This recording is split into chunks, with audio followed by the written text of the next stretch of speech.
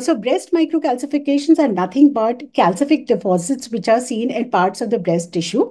Now, it may be an early sign of breast cancer, and it almost constitutes 30 to 50% of non-palpable breast cancer. Now, it ranges from being very easy to see as, it just pops out for you, or something that is really extremely difficult. So now, which is the modality of choice? Without any doubt, it is best seen on mammography. And for seeing that, we have to evaluate it with what is called as a magnification view. Now, what we do in a magnification view is basically bring the calcifications closer to the X-ray source so that they are magnified. And what it does for us is it makes their, the boundaries or the visualization of the microcalcifications that much more crisper, so that we are basically better equipped to talk about the morphology of these calcifications. And therefore, magnification view is definitely what is needed to see these breast microcalcifications. And it is 100 times better than a digital zoom. So how are we going to assess the breast calcifications? In the following manner?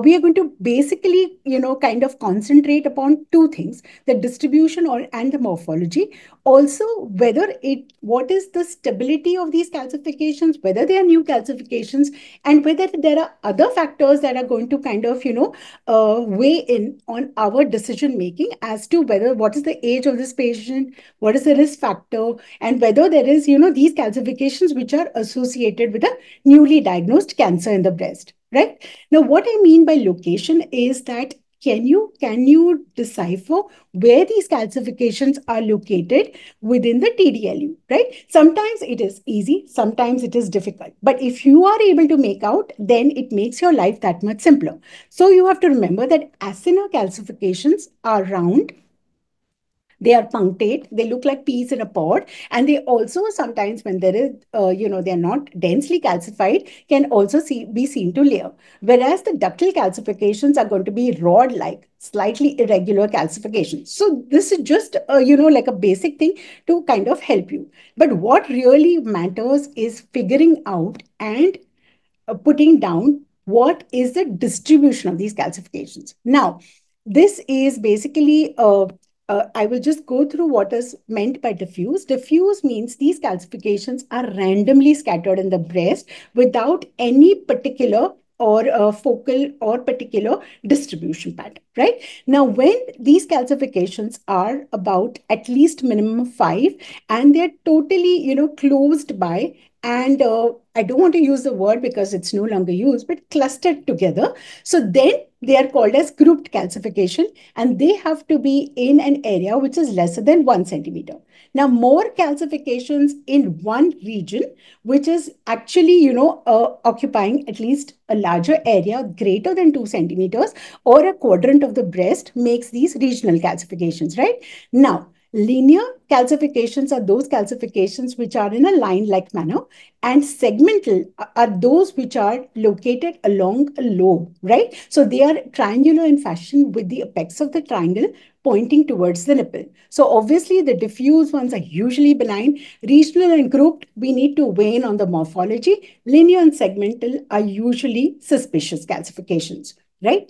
I just talked about that. Now, coming to morphology, what are the morphological descriptors of these breast microcalcifications?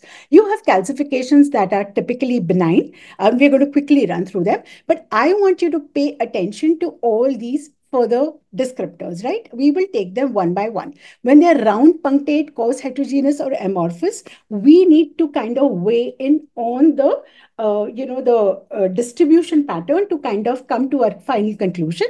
And of course, when these calcifications are fine pleomorphic or fine linear branching, then my suspicion levels, alarm bells are already ringing, and whatever is the other thing, I'm going to be going ahead and biopsying them, right? Just a quick word about mimics. So we very commonly deodorants, powders, ointments, which are put by patients. That's why we always tell patients that please do not use any of these. But the simplest way is to kind of clean off that breast and repeat that view. So as to make sure that these are just mimics and not true breast calcifications. So now let's run through what are the benign calcifications. You look at them, they look benign, and you leave them aside. You do not do anything about these calcifications. So which are these? You have calcifications which are on the skin, and these are typically these polygonal calcifications with a lucent center, and they will be located in those particular areas which are very common, along the cleavage, in the intramammary folds, or in the axilla, right? And very rarely now we need to do tangential views. You may see them or pick them up on the DBT slices. Vascular calcifications, we know they can be a problem only if they're all along one wall of the vessel, but you trace them along the vessel and you're clear. Coarse or popcorn-like calcifications, you actually see the associated density, and then like they kind of coalesce and form that one big chunk of this large popcorn-like calcifications. This is very pathognomonic of a degenerating fibroadenoma. Now, these are calcifications which are, within the ducts or periductal in location, and these are needle-like calcifications. These are calcifications of plasma cell mastitis, and they are usually bilateral. Now, these are rim calcifications of fat necrosis, and also seen as, in the kind of the surgical bed or the irradiated breast. That is where you will see these dystrophic calcifications. They can be huge, they can be hard, they can be palpable, and we have to just know that these are nothing but dystrophic calcifications and nothing needs to be done about them. We don't see these really now, but these are sutural calcifications. And coming to milk of calcium. Now, these are those calcifications which develop, which is actually not calcified, but it's just, what would I say, liquid form of the calcium. And the thing is that because it is in the acini, when you change the shape, and it's not solid yet, when you change the shape, or when you change the uh, projection in which you're taking the mammogram, these calcifications change shape, right? So you have on CC, they appear as round or powdery calcifications, while they layer along the the acini, and they look like these linear or teacup-like calcifications on the ML or the MLO view. Now, coming to the morphology, where I want you to pay attention now, you have calcifications which are round calcification. Now, these calcifications look like little dots, and when they are less than 0.5 millimeter in size, we call them as punctate calcifications. Now, these are calcifications which, are usually they're multiple, they look like peas in a pod, and the commonest cause of these round calcifications is focal fibrocystic change. So they're typically benign, not always. Let's look at them, right?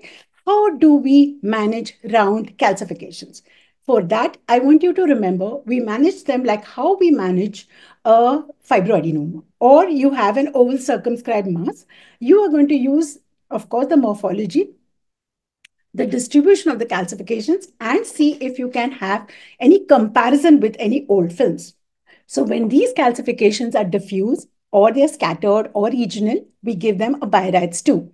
Now, if they are the calcification that you see on the first baseline mammogram and they're grouped, we call them a BI-RADS 3.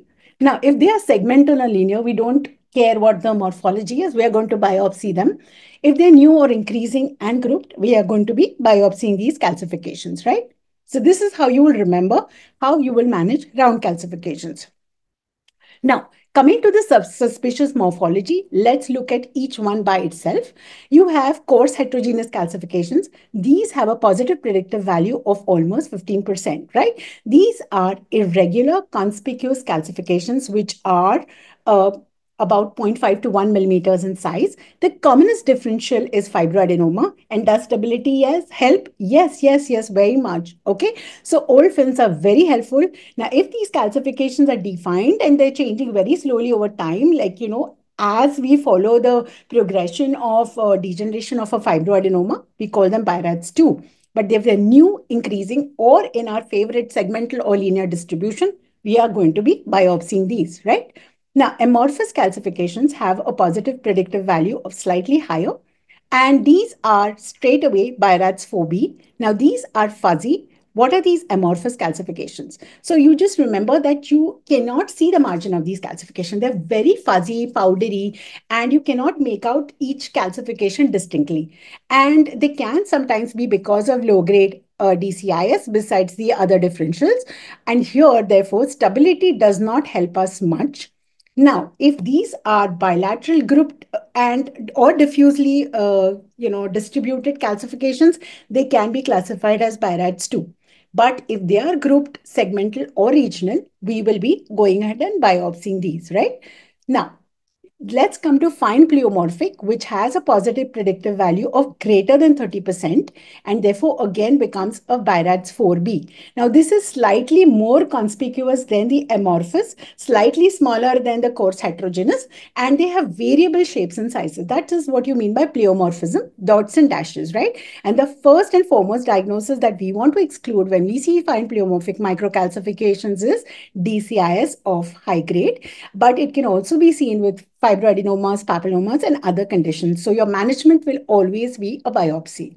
Now, you can have fine linear branching calcifications. These are calcifications which are thin irregular, but these are in a ductal distribution. And again, when their positive predictive value is 70%, and this straight away goes to BIRADS 4B, 4C, and therefore there is no doubt in our mind that we are going to go ahead and biopsy these calcifications.